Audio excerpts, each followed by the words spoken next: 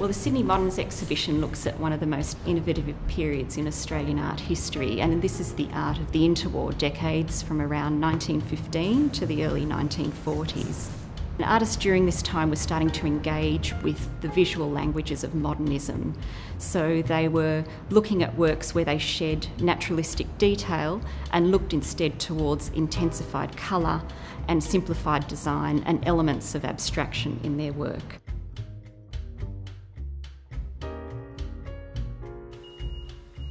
In practical terms, the installation process is generally quite an involved one. Loans are coming in from all over Australia, loans are coming from international venues.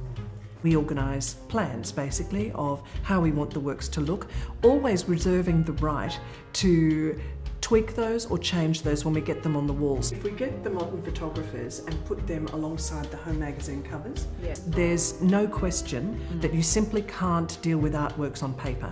You have to get the artworks in the rooms, and then you're often very surprised about the way two works might deal with each other. And of course, this is the first time that 200 odd works have been together for us. That's part of the pleasure, actually, of installing a large exhibition.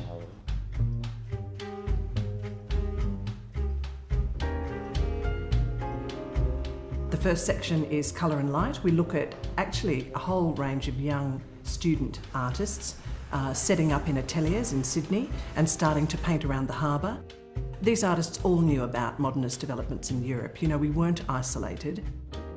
There was a very strong interest globally at the time, actually, in synchromies between colour and music, and our artists investigated those and produced the first abstracts in Australia.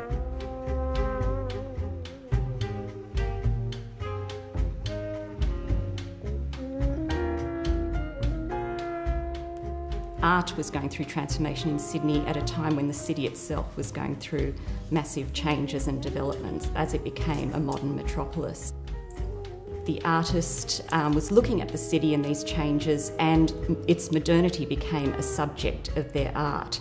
So they were looking at the dynamics of its modern structures and its physical structures as well, and the sort of pulses of modern life that underlay it as well. Probably the image which best epitomises this is the artist's responses to the building and construction of the Sydney Harbour Bridge. It became Sydney's ultimate icon of modernity, and it also became a sort of national emblem of Australia's movement into the modern age. Artists are also drawn to the commerce that grows up as part of that kind of growth, and so artists are very much interested in the post-war years in collaborations that are about industry and commerce. A lot of people, artists included, were somewhat ambivalent, I suppose, about the rate and the pace of change. Interestingly enough, what you find is encounters from artists with the city that are both celebrations of a fabulous new world, by the same token, a sense of ambivalence amongst quite a lot of artists about the kind of strangers that the city makes of us, the alienation of city spaces, the rise of slums, a whole lot of things that come with modernising that aren't necessarily all fabulous and utopian. In that section we look at the construction also of the modern woman, because that was a really important aspect of Sydney modern production, and a lot of the really major practitioners were women.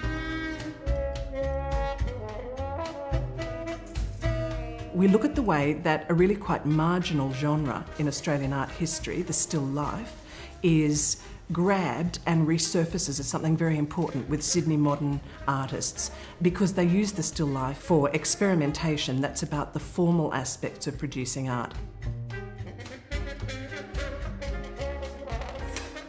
For a long time, there's been a sense that Sydney moderns in the first decades of the 20th century just weren't really interested in landscape, and that's not the case at all. So we've wanted to have a section where we take some works, some fabulous landscapes by Sydney moderns, and show people what the Sydney moderns were doing in terms of the very, very dominant Australian landscape tradition.